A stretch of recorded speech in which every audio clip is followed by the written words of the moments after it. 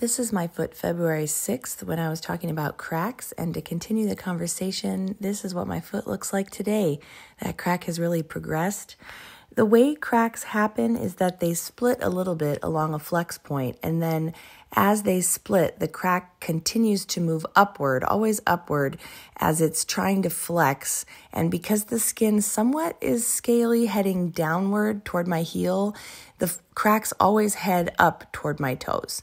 Now this one is starting to get painful, but it's still not bleeding. It's still not an open wound that could get infected, and I really want to take care of it before anything worse happens. So the first thing to do is cut off that flap of skin, because that flap will begin to press down against my foot as I bend it, curl it inward, like curl it together. And that is actually what forces the splitting to continue going upward. And then, as I've explained before, the next thing I do is I thin out the callus all the way around the crack so that it's a lot more flexible. And I also felt this crack kind of migrating toward the side of my foot, so I wanted to take the skin down over there as well. And as I began shaving, I realized that I really could use a thinning out on the entire side of my foot, both below and above the crack, just to prevent any other cracks from happening there. This skin is so moisturized, and it is like perfect for shaving, and I really should come in and do my whole foot, but I've got other things I want to do today, so that's going to wait. But you can see me coming up here along the side where it's very thick and where it is really prone to cracking, and I'm just taking it all down so that I have as much flexibility all around this part of my foot as possible.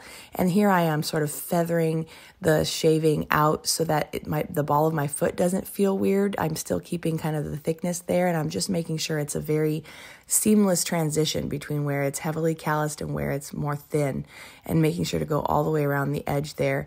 I decided to thin this out a little bit more too, because it's starting to pull on the crack below this section, the one kind of right where my thumb is right now. Right where this shave ended is where that other crack is beginning. And so I wanted to just take that skin down a little bit so that it's a little bit more flexible and is not going to pull at the cracking area as much or push down on it so hard, which can also make it crack. And then once I get this all evened out, which I'm doing here, I'm going to come in with the Alba Petroleum, non-petroleum jelly. That's what it is. Alba Unpetroleum Jelly. I love this stuff, not as a regular moisturizer because it's way too oily, but it is a heavy oil, and it will keep that whole area really extra moisturized for a day or two while that crack heals completely. So I'll show you in a couple of days what it looks like once it's done healing up. And in the meantime, this will help it not crack anymore. All done.